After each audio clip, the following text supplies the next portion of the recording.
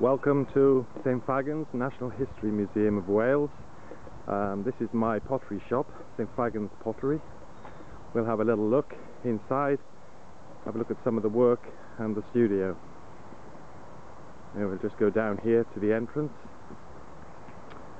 This is a nice little shop. We have a variety of work in here, from small animals that we produce to some highly pierced decorative lamps, wall plaques, and we also house a range of Iwenny pottery. That is Wales' oldest pottery, established 1610. This is the blue and the brown pots. We'll just scan around, have a look at the display,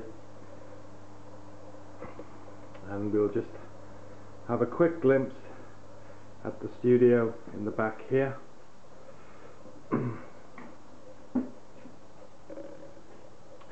There's some lamps which I've just completed. These 5 lamps have taken quite a few weeks to produce. They're all going to be electric and show decorative patterns on the surrounding surfaces when lit.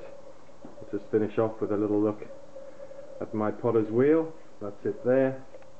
That's where all the lamps have been thrown. We'll show you more in the next video, but hope you've enjoyed it. Take care. Speak to you soon.